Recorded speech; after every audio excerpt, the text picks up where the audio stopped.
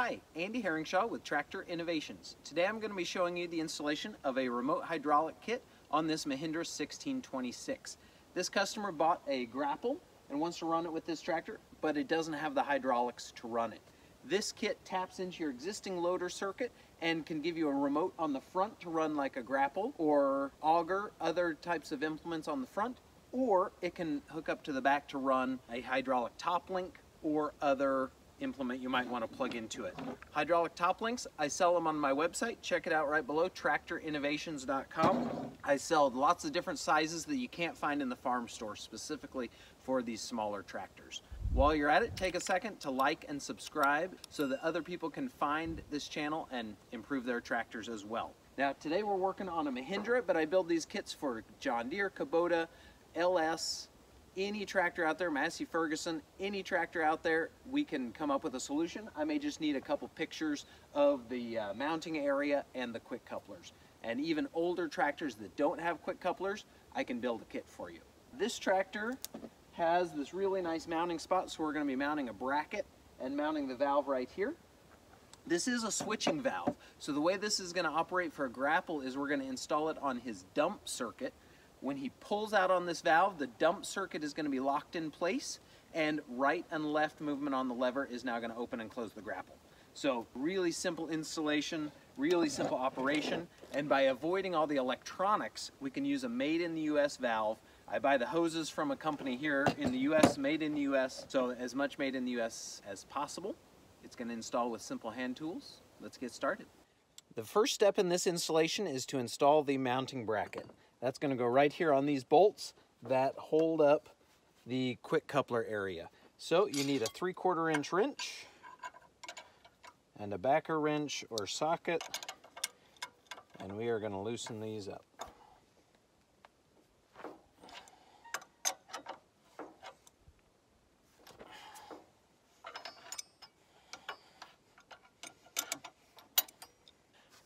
With those nuts off, I can now take this bracket, take the bolts out one at a time so nothing drops off here. That bracket is going to mount here on the outside, and I'm ready to put the lock washers and bolts back on.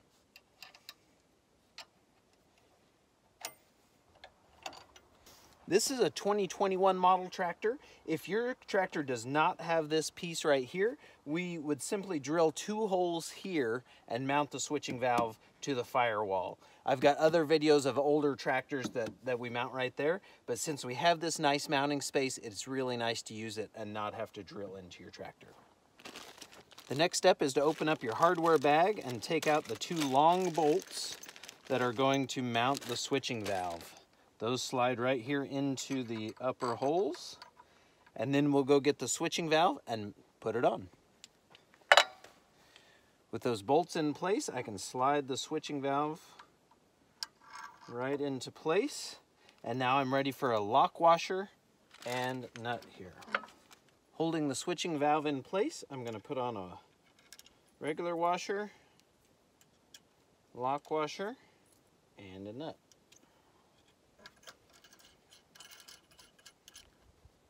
Same on the bottom. Washer, lock washer, and nut.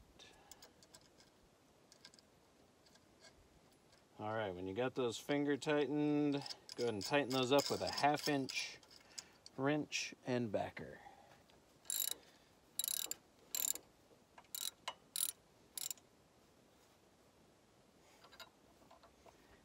Now's a great time to install the knob. You should have a lock washer on your knob. Thread it right into that piston. You can get it finger tight, and then the piston will probably start to turn. If you want to cinch that up a little tighter, you can grab with a pair of pliers on the piston, but be very careful. We do not want to pinch this area that will slide into the piston. You can only pinch outside, so best to slide the piston all the way in. That way you're no chance you'll pinch anything you don't want to. And give that its final turn. All right, that's tight as it can be. You should now be able to move that in and out, and we're ready to hook up the hydraulics. With the switching valve mounted in place, we're now ready to connect the hydraulic quick couplers into the loader circuit. On this Mahindra 1626, we've got our colors labeled here. Blue and green here in the back are the lift circuit. So for this tractor, we're going to leave those alone. If you're running a remote to the back and want to run a hydraulic top link and have the float function, you might hook that into your lift circuit. Today we're going to be plugging into the dump circuit, which is the yellow and red.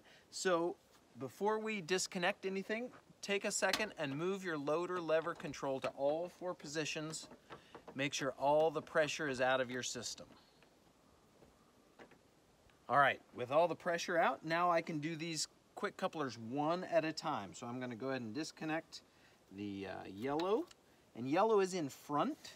So I'm going to bring it up here to the front port of this switching valve. All right, nothing to it. That's easy. On some tractors, you may need to loosen this nylon sleeve that they're in, the protective sleeve, but on this tractor, there's enough slack. Okay, so the front port got the yellow. Now I'm going to take the hose coming out of that front port, they're lined up vertically there, and go right back to the yellow quick coupler here. And take a second here to really route things neatly. I think I'm going to route this under this nylon sleeve, and that's going to get it routed inboard very nicely. All right, yellow is connected there. Now I repeat the same process for the red. Red is in the rear, so I'm going to bring it out here to the rear switching valve coupler. Go right back in. Take a second. You can really make a good looking install if you don't cross your hoses. I really want this to look good.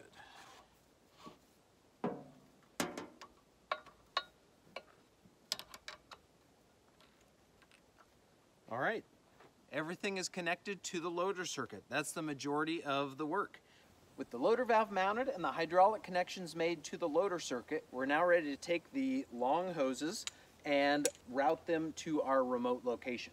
On this tractor, we're going to be plumbing in front remotes for a grapple, but the exact same kit could run to the rear to get you rear remotes. So take a minute as you do this to really work on your routing and make a nice, neat installation.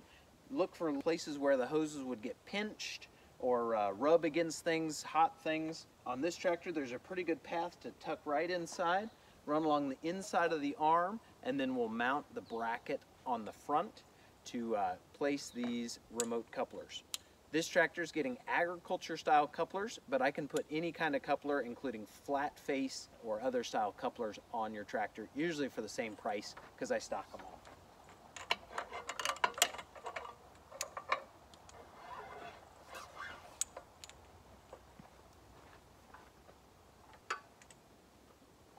We're at the front of the tractor ready to mount these quick couplers for the remote here, and those are going to mount in a bracket.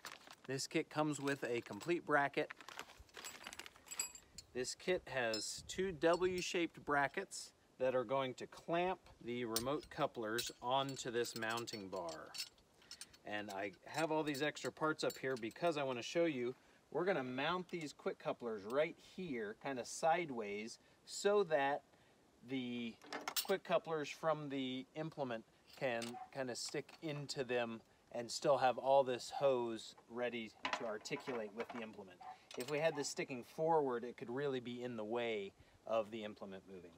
You get a straight mounting bar with the kit, but if you look with these W brackets, if you mounted that bar flat, this part up here would be rubbing. So I just took that mounting bar, put it in a vise, and put a little bit of a S-curve in it. So when we mount it here, it'll stick up just a little bit and we won't have those couplers rubbing on this panel. So to get this put together, I'm going to go pre-assemble these W brackets with 2 of the bolts so that they're ready to pinch onto those quick couplers. To pre-assemble these W brackets, I'm going to dump out all my hardware here.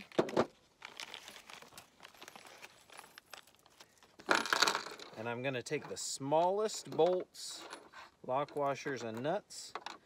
Those go on the outside here so I can stack these W brackets.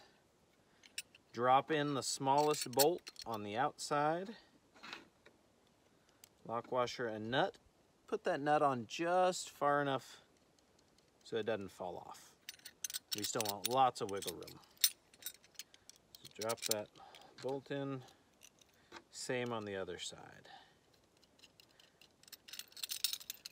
Okay, that's all the pre-assembly we need to do. Now it's going to be really easy to put those quick couplers in there and then clamp it to the mounting bar, and that's when we'll drop in the longer bolts. Back at the front of the tractor, I've got my mounting bar and my W brackets ready to go.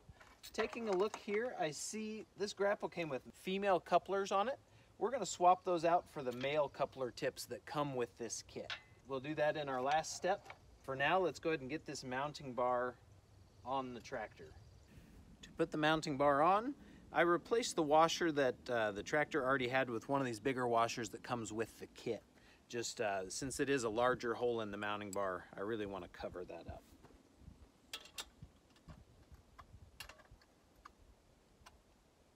All right, that mounting bar is firmly mounted, but if something really hits it hard, it is going to be able to move and not break things. I like that. The hoses are still kind of loose here going down the loader arm. We'll come back later and zip tie those. But for now, make sure they are straight, not tangled up or curled, and slip them into the W brackets. We left those nice and loose. Put the coupler in there until the W brackets clamp on there in 2 of the grooves. This clamp should get in the back groove on the outer sleeve of that quick coupler. It should be sticking out about 1/4 inch on each side. So that looks right. Slide in your second quick coupler. Make sure it sits just the same. And you can go ahead and start to tighten these outer nuts so that it stays in the groove. Okay, before we mount this hard, make sure your lines haven't gotten twisted. We want those to look really good.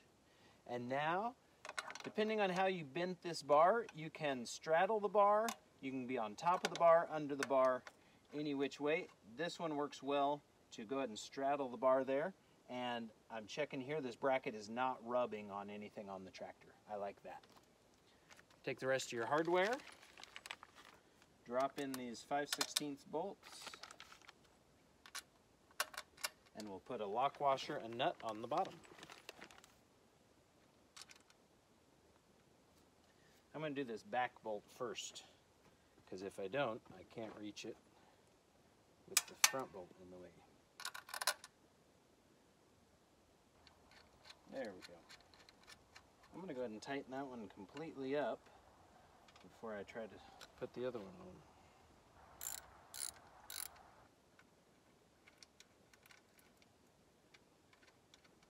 There we go. 1/2 inch wrench tightens these middle bolts. Then we'll put on the 7/16 ratchet and wrench and tighten the outside bolts.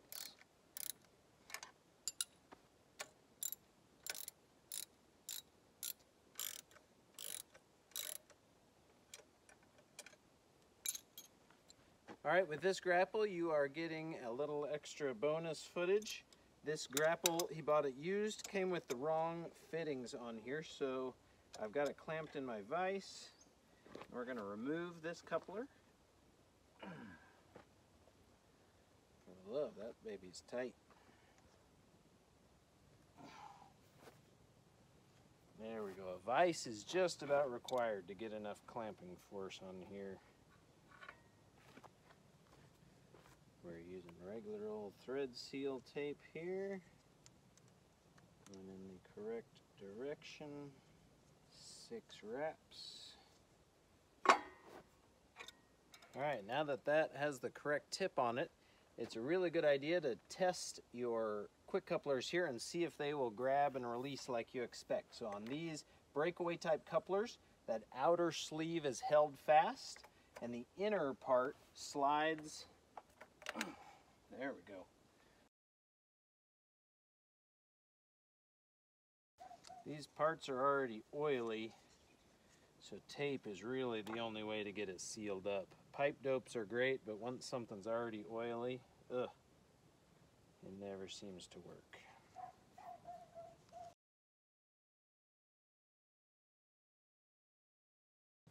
Alright, I'm going to plug this in, and then I'm going to test the whole system, watching really carefully for these hoses. Yeah, I'm going to tip it all the way out and make sure we've got enough flex in these lines, and I'll run the grapple. We have the installation complete with the switching valve mounted and connected to the hydraulics. We've got the front end connected, and let's fire it up and see how it goes. I have the knob pushing in, so that means the motor is going to work totally normal. I've got lift and dump. I've watched my hoses here to make sure they're not kinking up or causing any trouble with that remote.